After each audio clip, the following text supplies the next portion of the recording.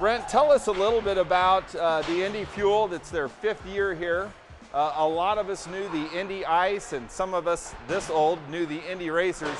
Tell us about what the Indy Fuel is, where it stands in relation to the NHL, and how it's maybe different from the old Indiana Ice team. Yeah, for sure.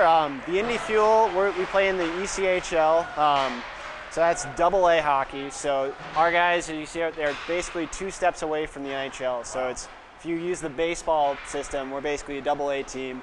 So we're affiliated with both the Chicago Blackhawks at the NHL level and the Rockford Ice Hogs at the American Hockey League level. Wow. So our guys, we actually right now we have 4 or 5 players that have been called up to the AHL who are then just 1 call away from the NHL. So it's very, where the Indiana Ice a few years ago, that was basically junior hockey. So you have your players are 18, 19, 20-year-olds that are looking to play in front of scouts and to earn college scholarships. Our guys are professional hockey. Like, this is pro hockey. Here's Manning up the left side shore, cuts in on goal, shoots and scores! The Fuel win! Quentin Shore with 13 seconds to go in overtime. Bernie, tell us a little bit about your background and where you came from and how you ended up in Indianapolis. From Canada originally, up in Sudbury, up about 4 hours north of Toronto, and played in the OHL and everything. Played a bunch of pro years, 13 years pro. I was lucky enough to play, and I ended my last 5 out of my last 7 years were here in Indy. I moved here in '99 to play for the old Indianapolis Ice in the CHL, and made this kind of home. My wife's from here, and we've got 2 boys, so I finished my career in Texas. So it was nice to go play in hot weather and some things like that. But then came back and really got involved in the youth hockey a little bit. And then when Mr. Hallett brought the team back and Scott Hillman was the head coach, he'd asked me to be assistant. And 2.5 years later, I took over, and now we're here. So it's been a great run. It's been enjoyable, and we're having some fun doing it. And what's the responsibilities of being a head coach, and what's that like? Is this your first stint as a head coach at this level? At this level, yeah. So this is my going on my 3rd year. But I actually am the head coach, and I run the head coach GM at this level. A lot of teams, their head coach runs all of it. So sure. You run the budget on the hockey side, you run the trades, the free agent stuff, the recruiting, and then the coaching. But it's nice to have a full-time assistant we've got who helps with a lot of the paperwork and other things that you can do your job a little more. He does a lot of the video, so we're ready to go, and we have to do stuff like that. And how many teams are in the league? There are 27 teams throughout the league. They range from all over. We go to Utah, Salt Lake City next week. There's a team in Boise, Idaho. And then there's a new team out in St. John's, Newfoundland this year. And pretty much all the teams, except for 2 or 3, are affiliated with an NHL team. We're the AA team, and there's a AAA in between us. And then so we filter. We've got some guys from the Blackhawks, from Rockford that we help try to develop. At the same time, we have to have players in here, so we have to win too at the same time. And then as far as turnover, I mean, 75 games, that's a lot of games.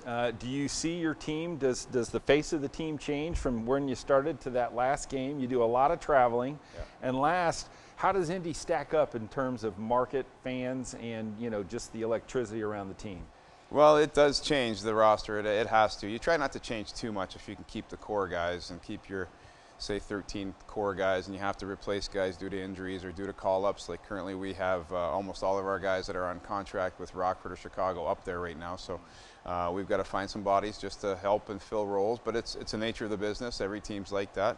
And then as far as the Indy stuff, it's gaining a lot of momentum. We had the All-Star game last year, which really helped boost some things around here, and then I think our playoff run and just the investment the ownership's made with building the apartments for the guys. They got state-of-the-art living, and some of the places you go to these cities, it's not as good. So that's a big seller for us. And then we've had a few guys have a taste at the NHL that have played for us. So that's another recruiting tool. We try to get guys that, a lot of guys that come here, they want to know that they're going to have an opportunity to get to the next level and how we're going to help them. So we have to kind of tell them that and explain that, and that's what we try to do when we're here. And so I understand that our top line guys may be gone, but tell us a little bit about 1, 2, or 3 of our best, most sought after players, so when our audience comes out to watch it, they can kind of keep an eye out for these guys. Well, Josh Shalla, obviously we had him. He's a perennial 30, 35 goal scorer in our league. He's leading our team in scoring, but he's always an exciting guy to watch. One guy we know the fans will like, some of them, if they like the fisticuffs, is Collins. He likes to get into it and have some fun. And, yeah, right, Anthony Collins. And he's not afraid. I think every game he's played, he's fought and had some fun, and he's done well. He's a pretty tough kid, and he's a great kid off the ice. Both the Rupert brothers, They're twins, so if you get to see those guys, they're nasty, but they're skilled and they do some good things. And then you always want to keep an eye on the goaltenders, because both of them those are the only two we have currently on Chicago contracts, and you never know. The way they develop here at this level, they get to the next level, and a lot of them do make the NHL at some point. I got you. So let's just talk about Coach John's philosophy. When we come out to watch the Fuel, what's a Coach John team look like, and what are the things that we should know about what's going on with those guys?